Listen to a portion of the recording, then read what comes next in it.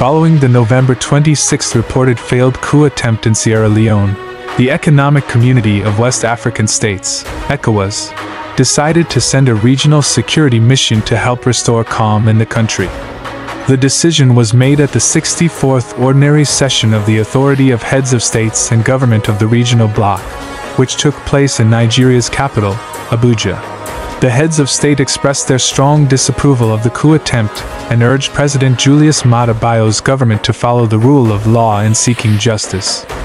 They also asked the ECOWAS Commission to keep supporting Sierra Leone and to arrange the deployment of an ECOWAS security mission in the country, as stated in their communiqué at the end of the meeting. ECOWAS has been involved in Sierra Leone since the incident last month. A delegation led by the ECOWAS Commission President Dr. Omar Ala Touré visited the country and talked about the possibility of sending a standby force with the Bio administration. The summit was held amid increasing tension and worries over the rise of military coups in the region. Around the same time as the Sierra Leone situation, the government of Guinea-Bissau claimed that there was a coup attempt. Many political analysts have attributed the frequent military coups in the region to poor governance, as seen in disputed elections.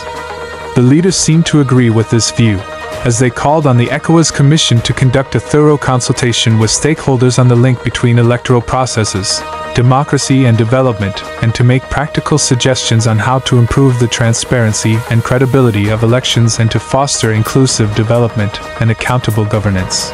The summit, which was held at the Presidential Palace in Abuja, was attended by about 10 heads of state and government. They discussed the situations in Niger, Senegal, Gambia, Sierra Leone, and other countries, as well as the fight against terrorism in the sub-region. President Julius Maada Bio was among the heads of state. He was chosen by his colleagues to be part of a committee that would engage with Niger's National Council for the Safeguard of the Homeland, CNSP, junta and other parties to agree on a short transition plan for the country. The presidents of Togo and Benin were also part of the committee. Liberian President George Weah, who is from the Mano River Union, also attended the summit. It was his last summit of the West African Bloc as head of state, as he lost in the elections last month. He is expected to leave office next month. Weah received compliments from his colleagues for his statesmanship in accepting defeat to former Vice President Joseph Boakai. Guinea has been suspended from ECOWAS since the 2021 coup that ousted former President Alpha Condé. At the opening ceremony of the event, ECOWAS chairman and host Nigerian President Bola Ahmed Tinubu encouraged fellow leaders to put good governance for the people first, noting that it is a key factor for socio-economic transformation and development. He said that by providing good governance that addresses the issues of poverty, inequality, and other people's concerns, they would have succeeded in tackling some of the root causes of military interference in civilian affairs in the region. President Tinubu stressed that peace, security, and stability are essential for ECOWAS to achieve its goal of a fully integrated region.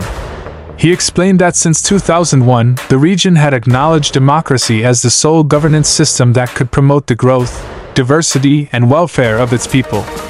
This led the West African region to be the first in the continent to fully adopt democratization, by creating extensive frameworks with legal protocols that stress the importance of democracy, good governance, human rights, and the rule of law. The ECOWAS chairman added that to achieve this goal, the leaders agreed to the protocols and the attached conditions, which required specific sanctions to be imposed on any member state that chooses an unconstitutional change of government. However, the Nigerian leader emphasized that ECOWAS remained dedicated to reconnecting with the countries under military rule based on practical and brief transition plans that can ensure democracy and good governance. We have to be ready to offer them technical and material assistance to guarantee the accomplishment of these strategic objectives, he said. Regarding Sierra Leone and Guinea-Bissau, Tinubu appealed to his fellow heads of state to focus on safeguarding democracy, repeating the bloc's zero tolerance to unconstitutional changes of government. I encourage all of us to be firm and highly determined in the face of any difficulty in Sierra Leone and Guinea-Bissau. The message must be clear that we back a democratically elected government, not an unconstitutional action, he said. For more news like this across the globe, please subscribe to our channel, like and share this video. Thank you.